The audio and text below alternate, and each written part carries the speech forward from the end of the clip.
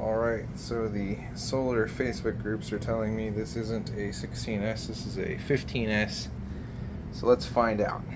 Okay, so now that I got it in the light, it does look a little scuffed up. And I took these 3 screws out, but these screw heads do look like they've been taken off before. It's not a new screw head. I don't know. No need in speculating, let me take the lid off. Okay, all the screws are out. Get the lid off this bad girl.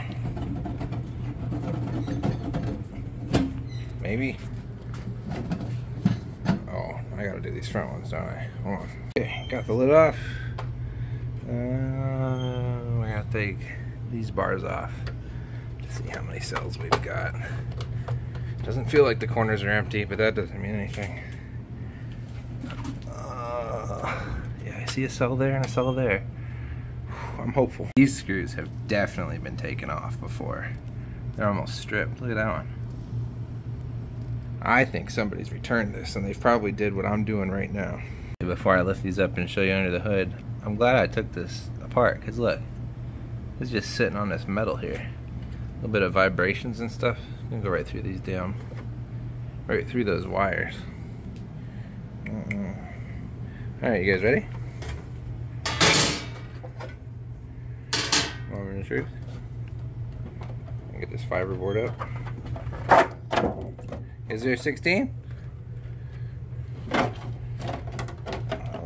know what this is. Ta-da! 1, 2, 3, 4, 5, 6, 7, 8, 9, 10, 11, 12, 13, 14, 15, and 16 cells. It'll work.